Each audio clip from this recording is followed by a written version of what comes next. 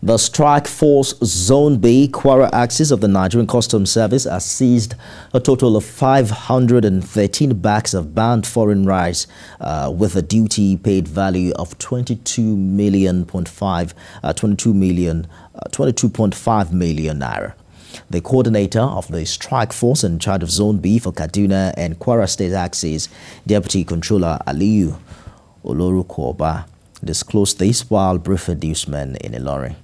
Mr. Olorukoba explained that the large quantity of foreign parboiled rice yet to be loaded into vehicles was also intercepted following an intelligence report on the activities of economic saboteurs in some axes of Kwara State.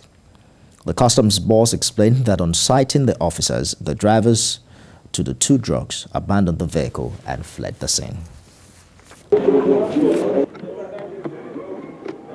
After physical examination as at today, the total numbers of the bags of rice is 513, all foreign parboiled rice of 50 kg with a duty paid value of 22,581,500 naira, which was discovered. The strike was made possible due to the resilience, commitment, and dedication of our officers and men who, at the risk of their personal safety, put in the best to ensure that the job is done. We are determined to maintain the offensive against smugglers no matter the level.